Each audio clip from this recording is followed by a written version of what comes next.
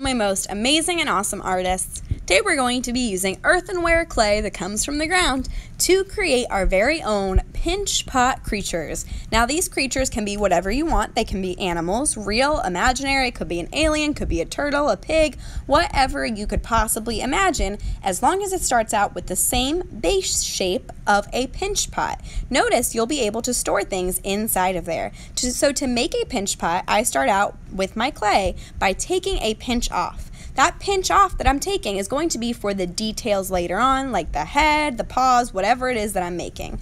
With my larger piece of clay, I'm going to roll a sphere. What I'm doing right now is wedging the clay so that it gets into a nice shape that I can roll. Now I'm using both of my hands, not on my table, but in the air, to roll my clay into that sphere. When I'm rolling it, I'm keeping one hand on the top or bottom flat at all times. That will make it a perfect sphere.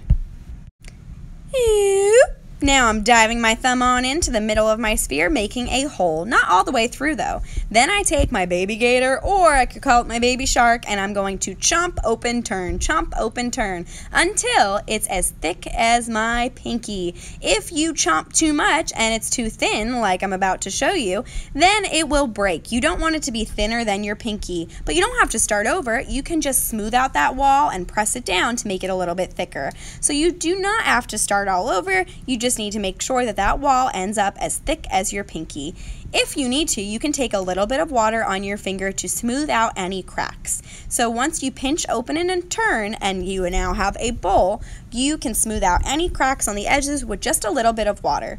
If I were to cover my entire piece with water and worry about every single little crack though, then my piece would turn back to mud and it would get harder to work with. So now that I'm done making my pinch pot, I'm going to use that extra clay that I put aside earlier to make the details, like the head and maybe the eyes or my paws or legs, whatever it is. So I am rolling a sphere, then I made a pancake or a slab by flattening it out, and now I'm rolling a coil. You might know this as a clay snake. If you can create a sphere or a clay ball, if you can create a pancake or a clay slab, and if you can create a coil or a clay snake, then you can make anything that you add to your pinch pot. So I just made a sphere for the head and flattened it out just a little bit.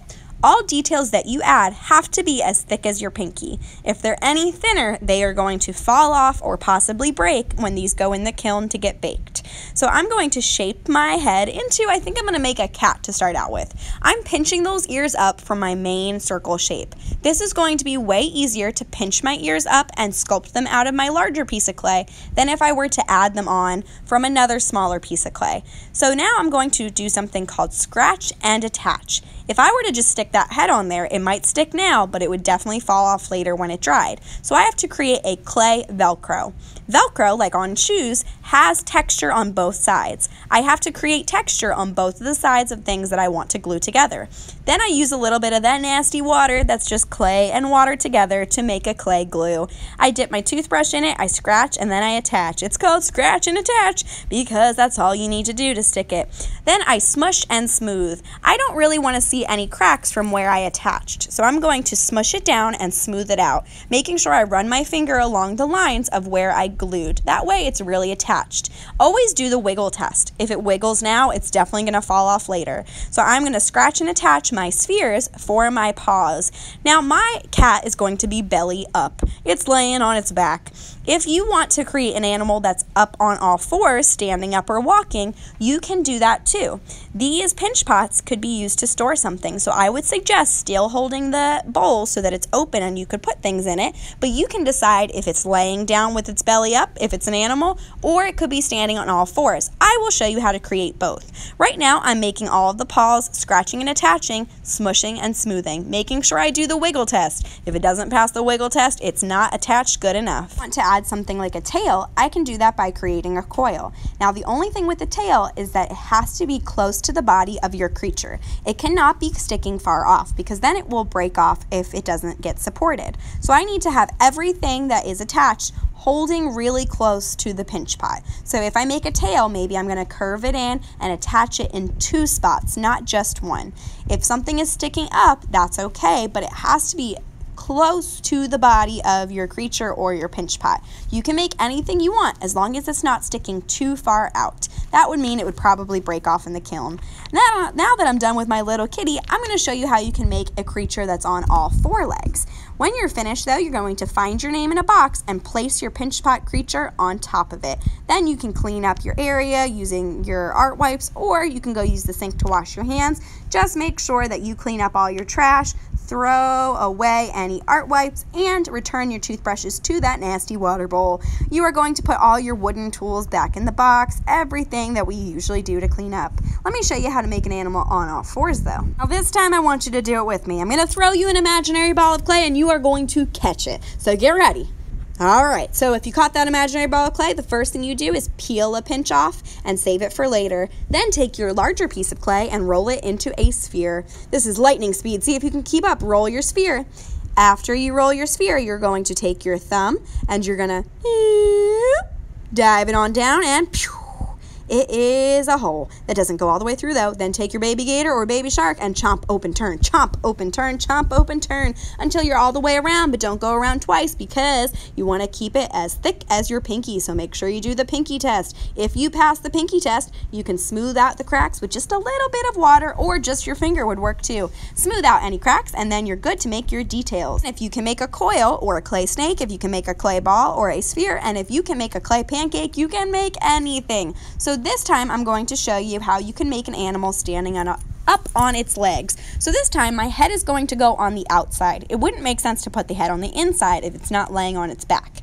So I'm going to put my head on the outside of my pinch pot, and then I'm going to make the feet. But don't forget, if you don't scratch and attach, it's going to fall right off. So I have to take my toothbrush and give it some texture on both sides, the thing I'm gluing and where I want to glue it to. So I scratch both sides, creating a clay Velcro, and then smush and smooth them together so that it stays on. I'm kind of turning it until it screws into place, and once it's going to pass the wiggle test and it stays on, then I'm good to add other details, like maybe I'll add some ears. Now this time I am making a bunny, so I want to make some ears that are a little bit longer, but they still have to pass the pinky test. So I'm rolling 2 coils that are as thick as my pinky to put on top of the head to make some bunny ears. So rolled 4 spheres to make my legs on the bottom of my pinch pot. So before I created the ears, I turn it over and then I scratch and attach the 4 spheres to make the 4 legs. Now these legs can't be too tall and skinny because then it won't stand up. It won't be supported by my large pinch pot. So I make sure that I scratch, attach, smooth, and smush.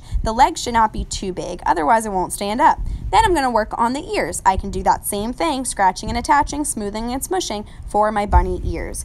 After the ears are all on and everything passes the wiggle test, then I can move on to details. You have a lot of pottery tools in your bin that you can use to carve into your ceramic piece once you are finished building the base. When I'm done and everything's smoothed out, that's when I can use my pointy tool to draw into it.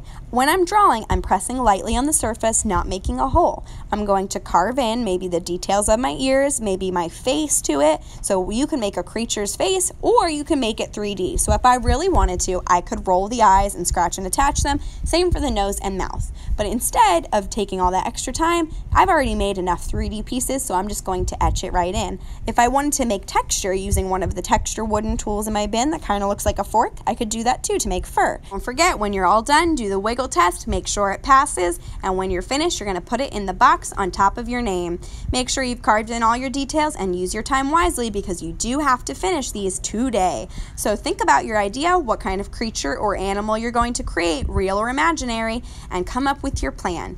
Anything you make has to start with a pinch pot, so don't forget, we're going to start out by all making a pinch pot, and then you can make it your very own. You will be able to take these home if you come to our art show. You'll be able to take them home from the art show. If you can't come, you'll get them home the following week of school. All right, awesome artists, I cannot wait to see what you create today. Have a great time.